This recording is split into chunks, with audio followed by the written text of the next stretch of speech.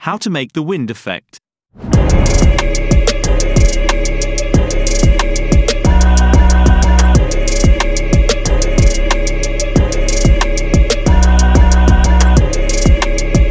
Today's video is sponsored again by the flag we are not allowed to talk about.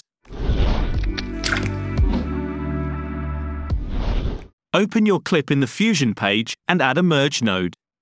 Bring a Luma Keyer node in empty space, connect your clip to this, and drag it to the left viewer. Add a directional blur after, and increase the length slider to your liking.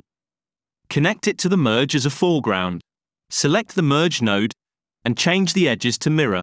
Right-click to the center value and select to modify it with the XY path. Go to the Modifiers tab, double-click to the X and Y sliders to reset them. Right-click to the X slider and select to modify it with anim curves. Change the source to duration, and set the offset value to 0.5. For the scale value, set it to 20, the higher the value the faster the movement will be. If you are greedy and you need more motion blur, go back to the Tools tab, under the Settings menu and activate the Motion Blur box. Bring another merge node after the current one. Duplicate the Luma Keyer, and connect your clip to this second one. Check the invert box and connect it to the second merge. With this Keyer slider you can control how much of your image you want to be in front. If you want, you can animate it also.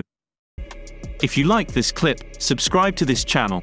If you didn't, there is nothing for you here.